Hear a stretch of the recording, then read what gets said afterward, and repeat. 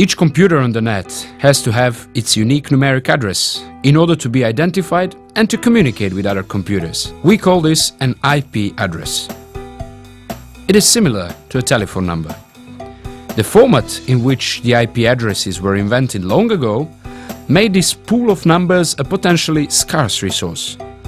This format, known as IPv4 protocol, allows a maximum of 4.3 billion addresses. With the growth in the number of users and with new applications such as multimedia and broadband services, it was clear already in the 1990s that a shortage of address space will occur and limit further growth of the Internet.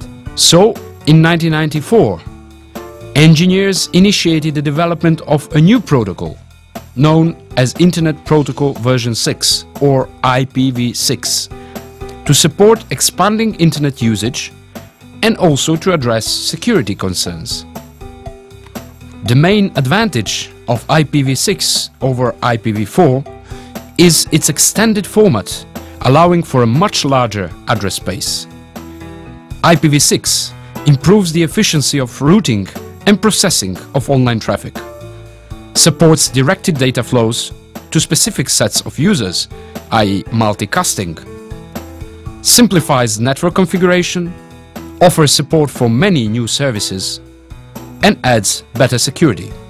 But the transition between IPv4 and IPv6 will take time, as it will require IPv6 to be supported by the entire Internet ecosystem. In transition, both protocol versions will coexist.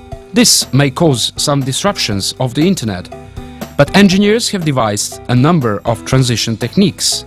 Transition will require a change of equipment, a change of software, additional knowledge for administrators, and changes within Internet service providers.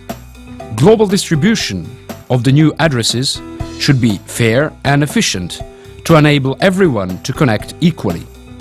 Global policy for allocation of IPv6 address space guarantees uniqueness in number assignment, registration in a publicly accessible database, fairness in assignment of addresses, and minimal costs.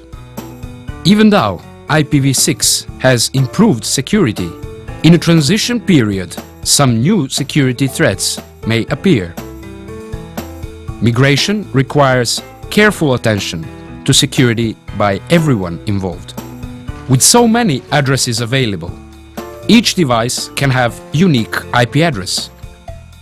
This could facilitate the creation of online identities and targeted advertising and bring privacy concerns. Again, engineers have thought of a solution, creating pseudo-random addresses, i.e. temporary addresses. The technology is there to allow further growth of the Internet and to allow the next billion users to connect.